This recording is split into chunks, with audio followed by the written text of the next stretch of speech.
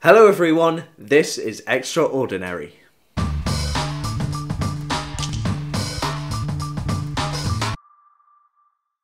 Welcome back everyone to another Extraordinary, the time at the start of our week where we take a look at the church's calendar and what's coming up. This week is the fourth week of Eastertide, another great opportunity to show our praise that Christ is risen. But the theme of this week is Vocation, which gives us a lovely opportunity throughout the week to think about the calling that God has for every one of us. This week we celebrate lots of saints, all with different callings from God.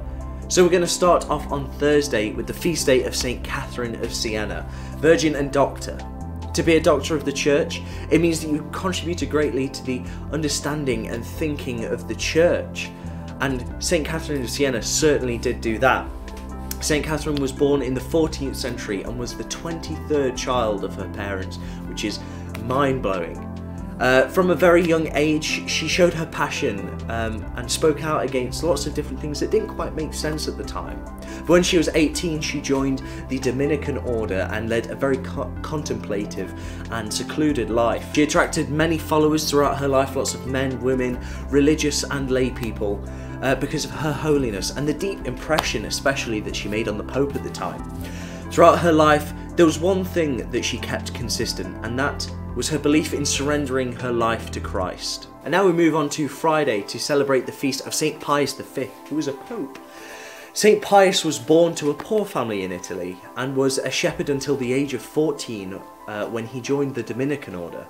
He rose to be pope in 1566 and saw his main objective to be reforming the church and making sure that people didn't misinterpret the message of Christ.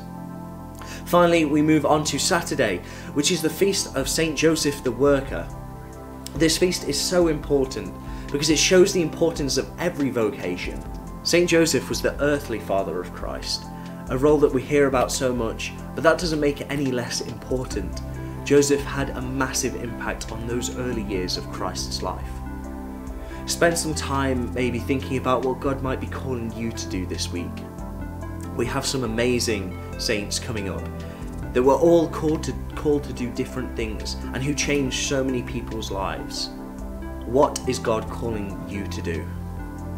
I've been James and this has been Extraordinary. See you soon.